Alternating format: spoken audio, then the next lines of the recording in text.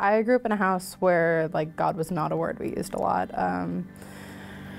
I would listen in class and I would hear these stories of all these crazy things that happen. You hear Noah built an ark and brought all these animals, and you hear that, Jesus died on a cross and then came back. And I was like, okay, all right, it's a great story. I appreciate a good story, but I didn't believe it. I came back from college like a couple years later, and I was feeling kind of lost. I was just like, I don't know where my place is, and thinking, where do I fit in, I sat down one day and I was like, what's the common denominator in all of the people in my life that are happy? And I realized they all went to church. And I didn't think anything like, oh, that's definitely what it is. I thought, no, that's not it. Just being crazy. And then one day my cousin, who I'm super close to, was like, why don't you come to church with us on Sunday? And so I went, and that weekend the pastor I swear he was talking straight at me. He made me laugh so hard that I almost fell out of my chair. I remember leaving and feeling a sense of peace. And I was like, this isn't bad. Like, I don't mind coming. My cousin's husband at the time had gone through Rooted. I saw this incredible change in him, and I was like, who are you? What happened to you? And he's like, Rooted, man. I'm telling you, it's Rooted. You got to do it. And I was like, there's no way I'm going to go to a class on God. No, I barely come to church. I was like, okay, I'm going to try it. I'll go 1 week, see how it goes. We went around the room that night and we just kind of talked a little bit. And I was like, that wasn't so bad. I'm gonna go back next week. All right, I'll go. I started to feel really connected to the people. And I think the moment when I was like, these are my people. One of the weeks you talk about just what you're having trouble with in your life, and I just started sobbing, and there's one person patting me and one person has my hand, and everyone's just looking at me with this look of love, and I'm thinking, there are 15 people sitting here and they do nothing but love me, and it's unconditional, and I don't understand why. And I remember thinking, I love this group of people. And there was this moment, I looked down at my book and I was like, I believe this. This isn't just a story anymore. No, I believe this. I'm not just saying this because I want to. I genuinely believe it. So whereas before I was feeling alone and like I really didn't have a purpose or a place, through God I have this community of people who love and care about me. I have the strength just from Him and through everyone around me, and it's a great feeling. It's not true. Now Laura's going to take it personal. Don't try to butt. We gotta save America.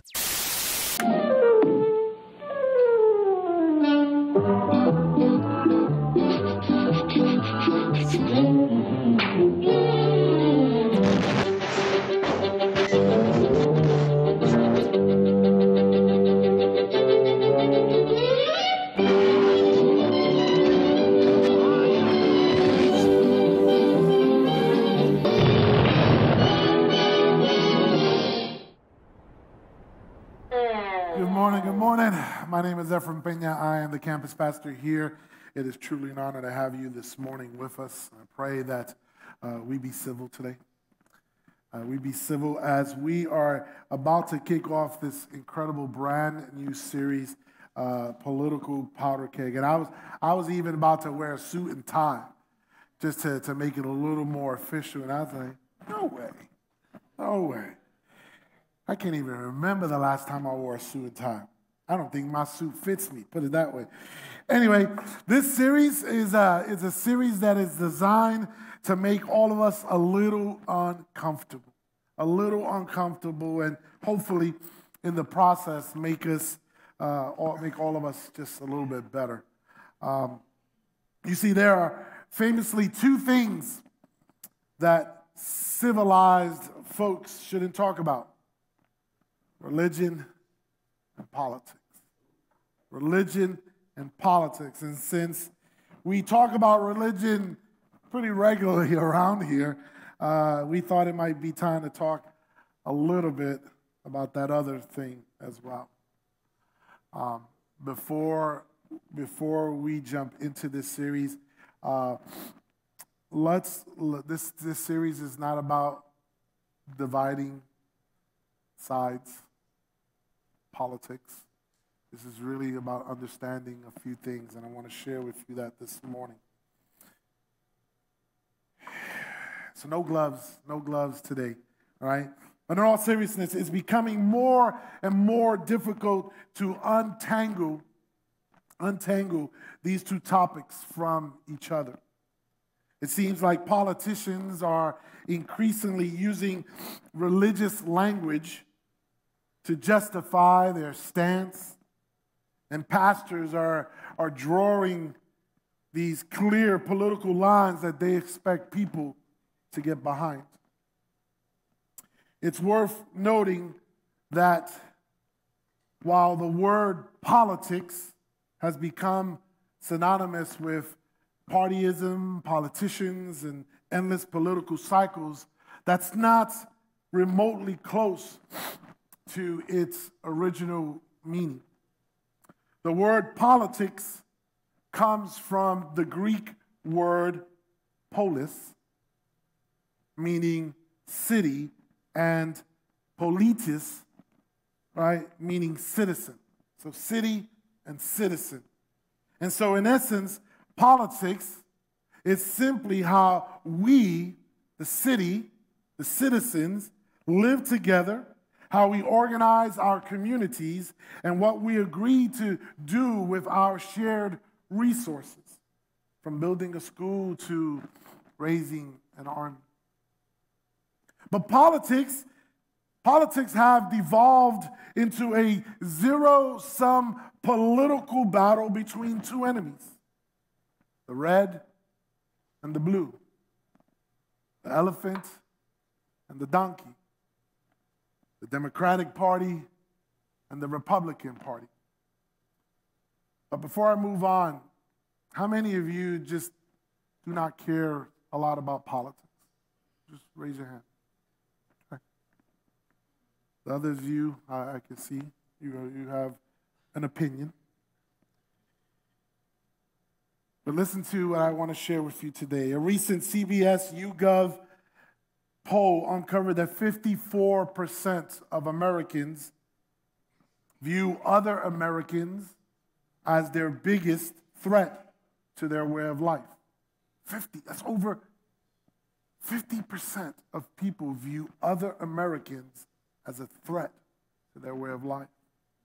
In Tribe Combat journalist Sebastian Junger writes, people speak, quote, people speak with incredible contempt about, depending on their views, the rich, the poor, the educated, the foreign-born, the president, the entire U.S. government. It's a level of contempt that is usually reserved for enemies in wartime, except that now it's applied to our fellow citizens. Wow. In 2022, Pew Research report found that a majority in both parties view members of the other party as more immoral, dishonest, lazy, unintelligent, and closed-minded than other Americans. According to a recent Pew Research poll, 40% of Democrats and 43% of Republicans belong to their party because they oppose the other party's values and not because they stand for what their party represents. Found that one interesting. And lastly, political scientists refer to this level of polarization as negative partisanship, in which super factions hang together mainly out of sheer hatred of their other team, rather than a shared sense of purpose. Those statistics are incredible to me. I don't even like politics. But when you do the research, you start to unveil these things, and it's like, really? But because of the constant mudslinging and cutthroat culture that our political parties have embraced, it has become messy, dangerous, and often painful to talk about politics. That's why politics doesn't get talked much about in the church. Excuse me. But this series isn't about how you vote, but about how you relate. Let me share it in a different way. You see, we are less interested in your politics than we are in how you talk about politics.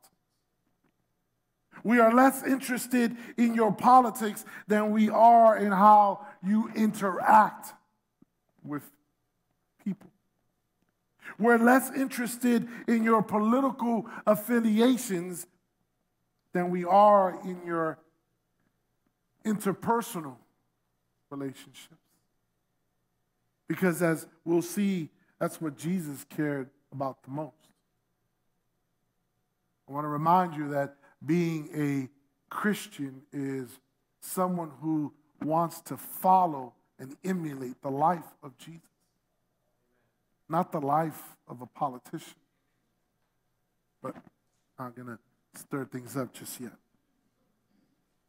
In our current cultural climate, it seems like there are no neutral topics or neutral people. And even when a person says that they don't want to be political, we quickly make political assumptions based on that statement itself. So stop judging me. These days, everything and everybody is politicized and put neatly into one or two buckets, the red one or the blue one. Even biblical topics have been adopted by political parties. Things like sexuality, well, the Republicans have taken a stance on that.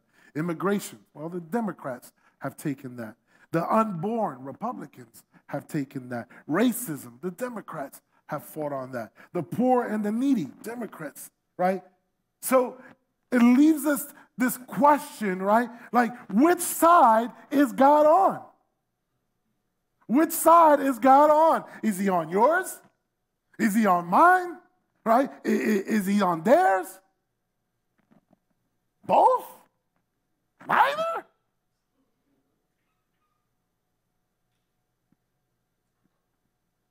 But God's on my side, right? That's my title for today. But God is on my side, right? Because that's what he has to be. If I'm a follower of God, he has to be on my side. Excuse me. Listen, church, we all want the power on our side, right? We all want the power on our side. In my house, it is full of women. I am outnumbered 5-1, right? And I'm always trying to get someone to jump on my side. Never works. There's topics of conversation I do not want to get into. And there are others that I have to get into. And then when I want to talk about some, nobody wants to talk about those.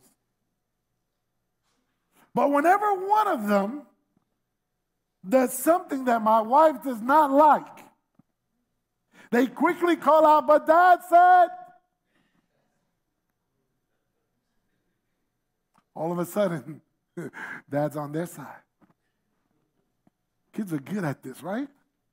They are good at using the name of a parent to justify their actions.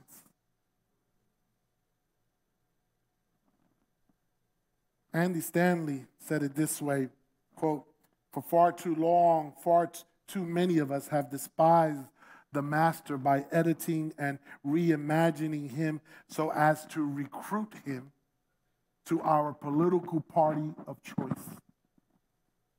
But follow Jesus through the Gospels and you'll discover that he cannot be recruited and he does not take sides." Dr. Tony Evans said it this way, Jesus didn't come to take sides, he came to take over.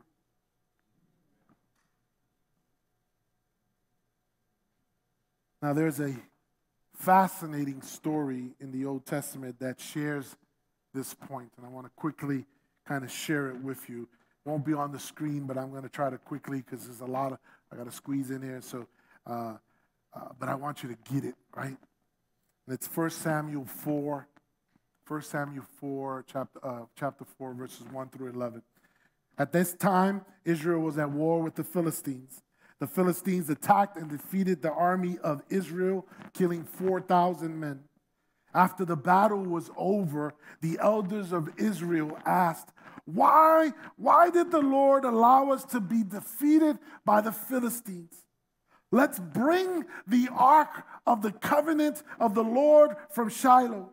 We can carry it into battle with us. It will save us from our enemies. So they sent for the ark of the covenant, and when the Israelites saw the ark of the covenant coming into the camp, they began to shout, they began to scream so loud, so loud that it made the earth, the ground shake. They were truly believing what was happening. The Philistines are confused. They're confused. They're on the other side and they're confused. And they start asking, man, what is going on? What's all the shouting about at the Hebrew camp? And when they're told it's because of the Ark of the Covenant that had arrived, they panicked. Oh, they panicked. The Ark of the Covenant is coming. It has arrived to help the Israelites. The gods have come into their camp, they cried. Oh my gosh, this is a disaster. We have never had to face anything like this before. Help! Who can save us from these mighty gods of Israel? They are the same gods who destroyed the Egyptians with plagues. So they remember. Fight for your life, because if you don't, we will become Hebrew slaves. Done. It's done. Verse 10. So the Philistines fought desperately, and Israel was defeated again. It was a massive slaughter. 30,000 Israelite soldiers died on that day. The survivors fled to their tents, and the ark was captured. What happened? What happened here? The story goes against so many of our assumptions about who God is, how he works, and especially whose side he's on. These are the Israelites, God's chosen people. They're bringing in the Ark of the Covenant. It is a guaranteed victory. Hello. That's not how it played out. You see, many of us believe the same thing, right? We believe that if we love God and care about things that he cares about, then he's got to be on our side, right? He's got to be on our side. Here's a takeaway from this particular part of Scripture and our message today. Israel took God's name and symbol into battle, assuming that it would give them the victory over the clearly evil Philistines. But they did not take God into the battle. Listen, God will not be drafted in for our own purposes. He will not. And in case you think this is a fluke, let's reference another story earlier in Scripture where Joshua is leading Israel to the promised land. Joshua 5, verses 13 and 14, it says, when Joshua was near the town of Jericho, he looked up and saw a man standing in front of him with a sword in hand. Joshua went to him and demanded, "Are you friend or are you foe?" "Neither one," he replied. "I am the commander of the Lord's army." At this, Joshua fell with his face to the ground in reverence. "I am at your command," Joshua said. "What do you want your servant to do?" Once again, it should seem really obvious that God would be on Joshua's side. After all, he's trying to get God's children to the promised land because that's what God told him to do. He's following instructions. God told them, hey, this are my people. Take them here. Take them to the promised land. It's not even Joshua's idea. It's God's. So what's up with that? And here's the takeaway from this story. Even, I want you to hear me clearly, even when we're pursuing things God has called us to pursue, it's not that God is on our side, but more so that we're aligning ourselves with God. That we're aligning ourselves with God. As we come to learn and apply the words and the ways of Jesus, we can expect to find more of the same. I'm often caught off guard by his refusal to pick sides in almost everything. I can't tell you how many times I prayed for the Yankees to win certain things. I'm sure you've prayed for your Dodgers too, and it didn't work out as well. I think about the things that you have prayed for, and God had not take sides. I remember as a kid praying, I want to win this game. I want to win this game. Lord, help me win this game. And I was reminded later on in life, God's not interested on the victory or the loser. He's interested in how you represent him.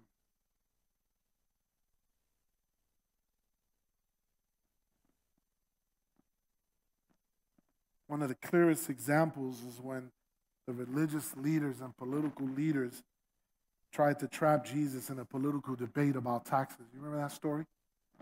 It's found in Matthew 22, 16 to 21. It says, they sent some of their disciples along with the supporters of Herod to meet with him. Teacher, they said, we know how honest you are. You teach the way of God truthfully. You are impartial and don't play favorites. Now tell us what you think about this. Is it right to pay taxes to Caesar or not? But Jesus knew their evil motives. You hypocrites, he said, why are you trying to trap me? Here, show me the coin used for the tax. When they handed him a Roman coin, he asked, whose picture and title are stamped on it? Caesar's, they replied. Well then, he said, give to Caesar what belongs to Caesar, and give to God what belongs to God. Here's the thing, church. Historians agree that people were cruelly and unfairly taxed during Jesus' time. It was the perfect opportunity for Jesus to relieve the suffering of the Judeans by speaking out against the political wrongdoing. But rather than take sides on political issues that clearly was doing harm, we're reminded by this part of Scripture that Jesus didn't come to fix earthly kingdoms, but to set up his own. He didn't come to fix the kingdom of others. He came to establish his own. And can I remind you that the kingdom of Rome has fallen, and Herod is all but a footnote in the story of Jesus and his kingdom. Friends, Jesus came to rule in our hearts and reign over our behaviors. I want you to sit on that for a little bit. Jesus came to rule in our hearts. In other words, he came to take over our hearts, to be the king of our hearts, and to reign over what we do, how we act, how we say things, how we think. When Jesus said, give to Caesar what belongs to Caesar and give to God what belongs to God, he wasn't saying that the tax was fair. He was putting everyone on notice that God is pursuing something much bigger than a temporary win in a temporary kingdom. Every king has a domain, right? Kingdom. Their domain is where their will is enacted and followed above any other person or ruler. A king's domain could be people, could be lands, or a combination of both. Now, Jesus was not, I want you to grab onto this morning, Jesus was not and is not a religious figure. He is king. He is king. I want you to sit on that because some of us have kind of reconstructed or tried to move the furniture in his kingdom. You ever try to move the furniture in someone else's house without letting them know? He is king. And Matthew 6:24 reminds us that no one can serve two masters. For you will hate one and love the other. You will be devoted to one and despise the other.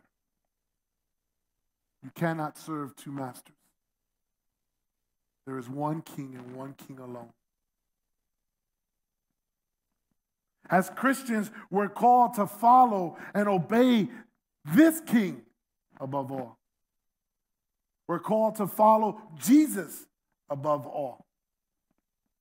But many of us in the church view Jesus as just the forgiver of our sins, the blesser of our wants and our desires, rather than the king of our lives. Friends, this dangerously opens the door to lesser kings and kingdoms to rule over our lives. The minute you do not let Jesus sit on the throne of your life, what you're saying and what you are doing is allowing someone else to sit on that throne. To have dominion over your life. To have dominion over your decisions. The minute you put our influencer in the place of Jesus' seat, he is no longer your king. That influencer is. The minute you put a politician in the place of Jesus' seat is the minute that Jesus is no longer king of your life and some old white dude is. No offense, sorry.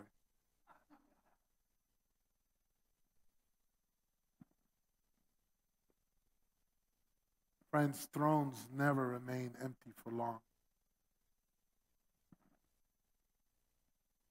When we are more comfortable around people with the same political leaning than we are with people who have the same faith, we may have the wrong king on the throne. In other words, when we have disputes with other people about the politics and not align our hearts about the faith, when we are more concerned about our children's, friends, families, political ideology than we are about their faith. When we're more concerned about what they think Fox is trying to say and CNN than we are about their faith, we may have the wrong king on the throne. Now, before you go on and shrug your shoulders and say, man, Pastor, that's a little bit dramatic of you. Listen to this. A recent Stanford University study found that many Americans now consider their political identity as more important to them than their race, religion, and ethnicity.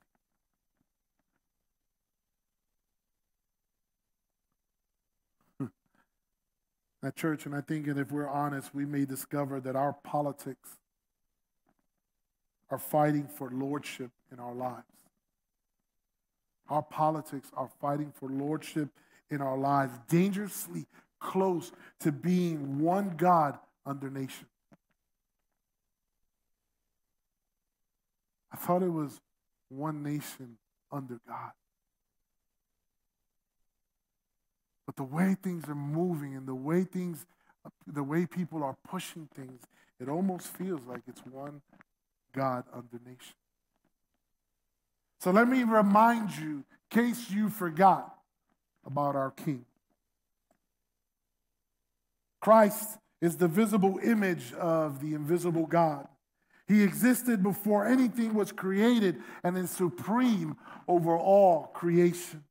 For through him, God created everything in the heavenly realms and on earth. He made the things that we see and the things that we cannot see, such as thrones, kingdoms, rulers, and authorities in the unseen world. Everything was created through him and for him. He existed before anything else, and he holds all creation together.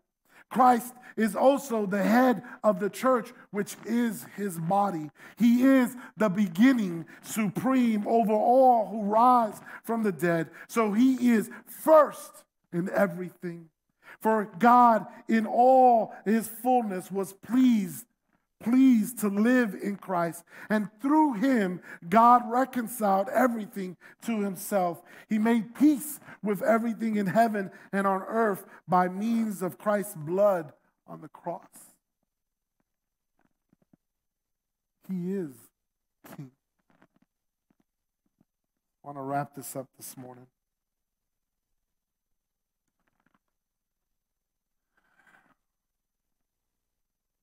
There's good news, church. There's good news. And the good news, the gospel of Jesus, is that whoever believes in him will be saved. And the calling of Jesus' followers is not only to believe, but also to live, to speak, to act, and to move in a way that reflects the prayer that we all know: your kingdom come, your will be done on earth as it is in heaven.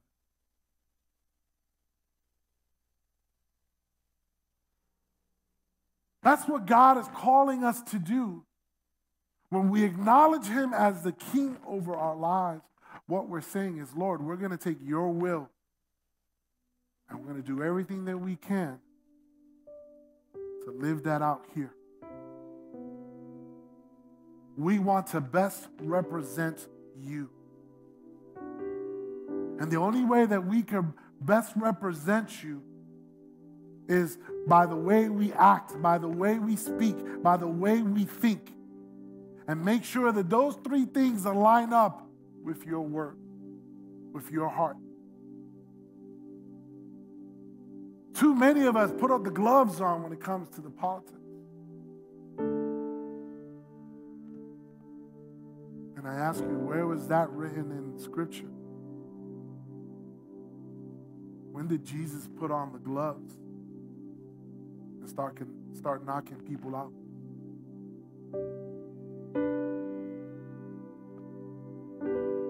Friends, are you willing to prioritize your faith over your politics? Are you willing to prioritize your faith over your politics? As a kid, I didn't understand politics, and every time they showed the House on TV, and I would always wonder, like, why does these people all have red ties and all these people have blue ties? And someone said, oh, they're on opposite teams. And I was like, and they represent us? Wow. Who do you represent, church? Who do you represent? Because the question we're probably all asking is God on my side? And I want to ask you, are you on God's side? Are you on his side? Are you willing to prioritize the kingdom of God over any other kingdom?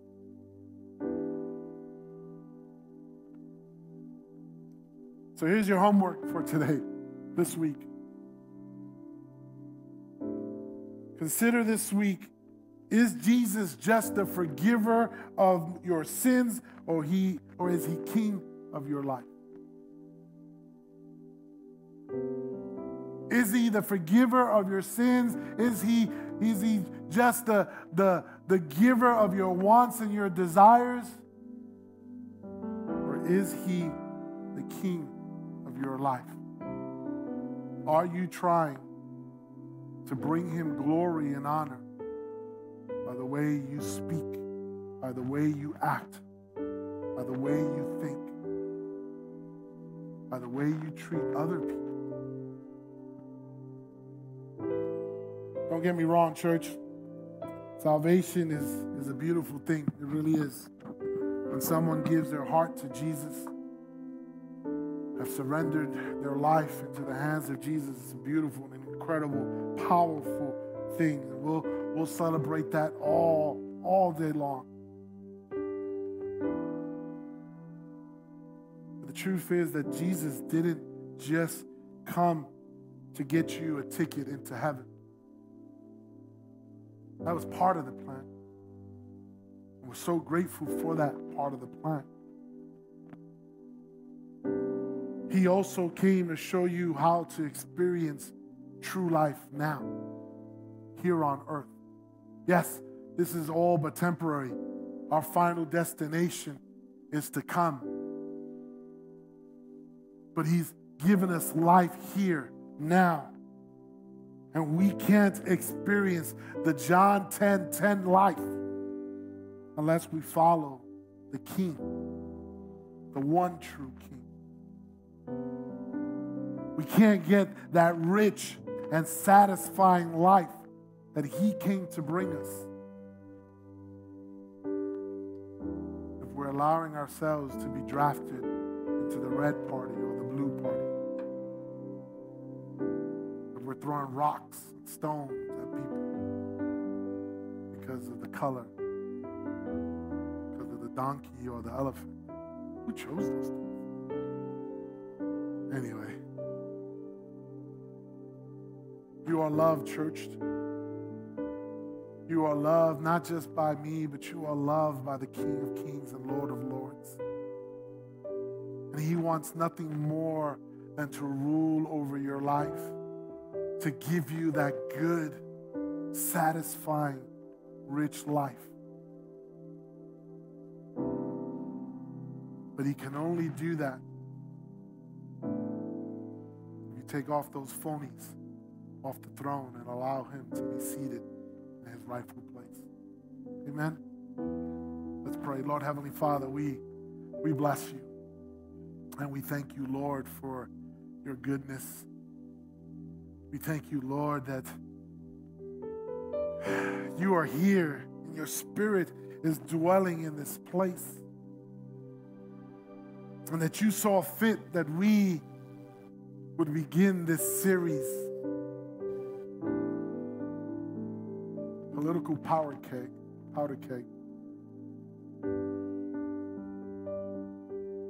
That we would begin to talk about things that probably other churches or institutions are not willing to talk about because there's so much discourse in the crowd.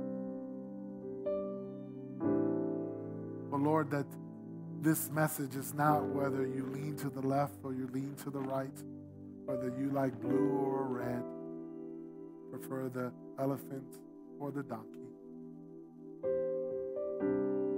But at the very core of our lives, Lord, at the very core of our hearts, this is all and will always be about you. You are the King. You are seated on the throne. We sing praises and adoration unto you. You reign in our hearts. Our choices in life, the way we think, we act, and say, the things that we say, they flow from you. And if somehow, Lord, today we are here and we've kind of stepped aside and allowed someone else to sit on that throne, may we have the boldness and the courage to kick them out, kick them to the curb and say, Jesus, you belong here. God, you are the ruler of my life. And let my choices, let my actions, let my thoughts and my words represent you on a daily basis. Because it is you who sent your son to pay the price for us. It is you who first loved us. It is you who created us from dust.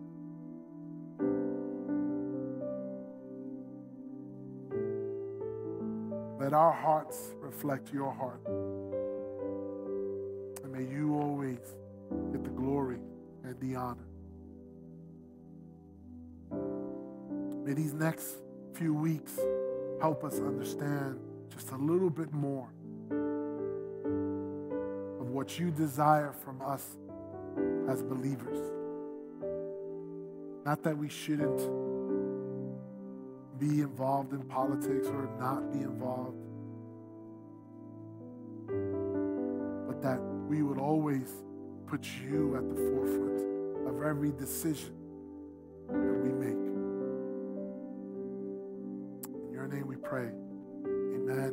Amen, amen. South Hills Church, I just want to take a moment and say thank you for watching our service online. Whether you're watching it for the first time or you're watching it again because you enjoyed the service so much from the weekend, I'd like to take a moment and dive into our giving. Every week we give people the opportunity to give back and give to the local church so that God can continue to bless your lives and bless your finances. Here at South Hills, we believe that everything comes from God. We believe that He's the one that chose us and brought us into this world, gave us our gifts and talents and abilities. And I just want you to know that when we give, we are giving back what God has already given to us. If you've ever seen any of our envelopes at a South Hills campus, you'll see on there that it says, every week at South Hills, your generosity is giving people the opportunity to live a better story. And there's a scripture on there in Matthew chapter 6, verse 21 that says, where your treasure is, there your heart will be also. So I want to encourage you today to click down below and set up your giving, whether it's for the first time or whether you're doing reoccurring giving. We have 4 ways to give here at South Hills. 1, you can do it in person at any of our campuses through an envelope. Or 2, you can actually text any amount that you would like to 84321. And the 3rd way is to download our Church Center app.